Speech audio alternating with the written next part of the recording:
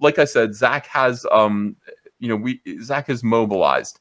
And fortunately, thanks to Comicsgate, he has raised funds to be able to sue Mark Waid. It's very, very expensive. We need $200,000. He raised this much money. We're burning through it on lawyers. I want this to, I've said this before. I'm going to say it again. I don't want Zach to settle this, and I don't think Comicsgate wants him to settle with Mark either. I don't think Mark Waid needs to get off easy. Mark Waid has had it easy for too long. Mark Waid has been bullying people in this industry, and not just Comicsgate. He bullies whoever is going to get him some positive reaction, a little dopamine hit. Who was the zombie guy? Kirkman? No, not Kirkman. Sujam, Arthur Sujam. Arthur Sujam. Okay, he did all the Marvel Zombies paintings. Now, Arthur Sujam got in a little bit of kind of like little faux pas when he went to a convention, and his display is so big that he took up 2 tables when the convention only wanted him to have 1.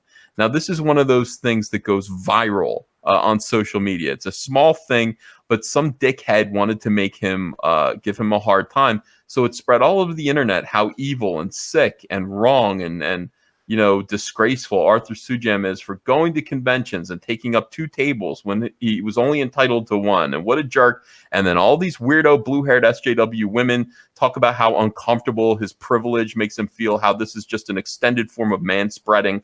All of this stuff happened all over Twitter.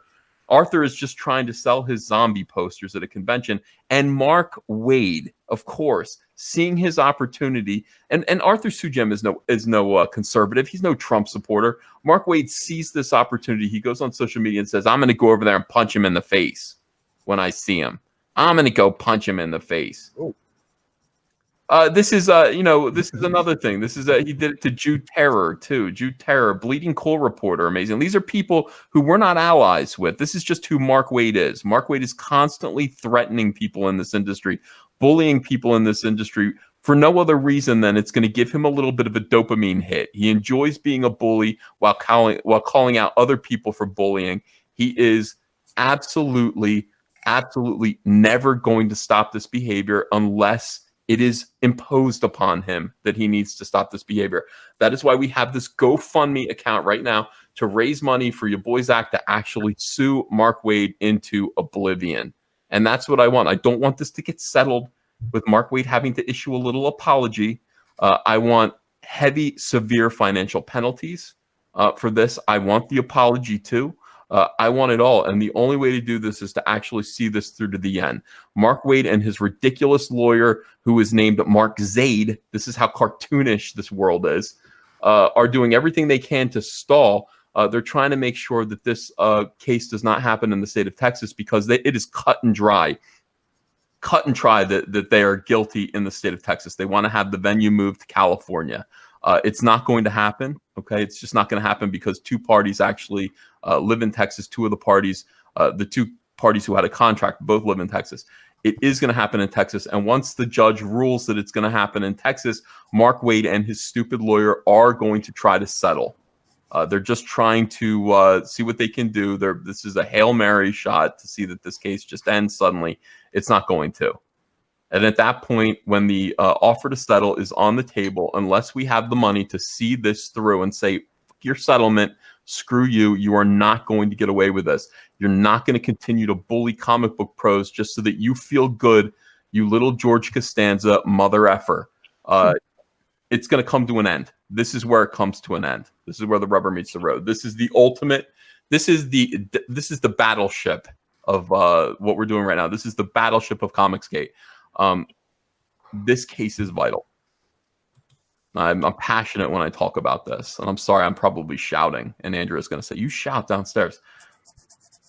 I'm extremely passionate about this. This is the core of the problem. This is the nucleus.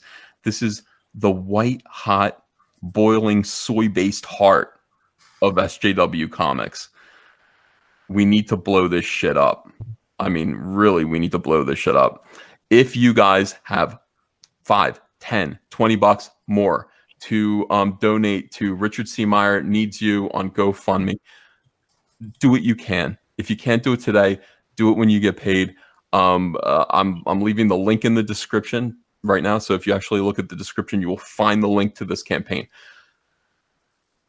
So yeah, thanks, Ethan. First of all, I want to thank you again for setting this up. I started it without this. Ethan was trying to set it up for, I think, about 2 months, and I was like, no, I'm going to pay for this. And then Mark Waid did his, and of course, the shill media was on his side, just spread his lies. And then I gave Ethan the thumbs up, and he raised like 180,000 in like 2 or 3 weeks. And that sent a little piss shiver through the other side, because they realized they couldn't do to me what they did to that interracial couple, just to threaten them. We can outlast you. I've never been in a lawsuit before. I've actually never had a lawyer before, except for in the 1990s when I got a little street fight. It's really expensive, and we got good lawyers, and they're expensive, and there are so many things that have to be done in a lawsuit. It's absolutely insane. So if Ethan wouldn't have set this up, I would have run out of money like 4 months ago. And then I would either had to, then actually you just, it wouldn't be settled, and it would just be dropping it. I would just have to drop it, So they've made it clear they're going to stall in every single way, shape, and form. They've already had to correct depositions or sign sworn statements because they oopsied some almost truths into them, and then suddenly magically remembered when Ricada jogged their memory banks. But it's bad because I have people come to me, and I'm sure Ethan does, and they want to work, they need work, and they can't take work because some little George Costanza bully will send them a night letter, or their boss a night letter within 12 hours sometimes.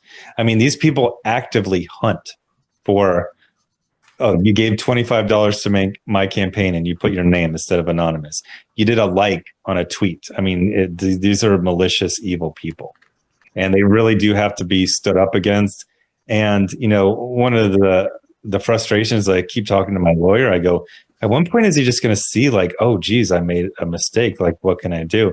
And the senior lawyer told me at the last meeting, he says, you can't change him. You just go for a dollar amount.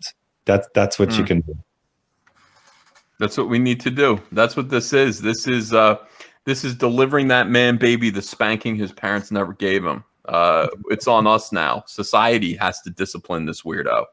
But that being said, the other lawyer said that he already sees progress, because your thing with Dynamite, the behavior was very, very different from most of the usual suspects between what happened to me a year ago.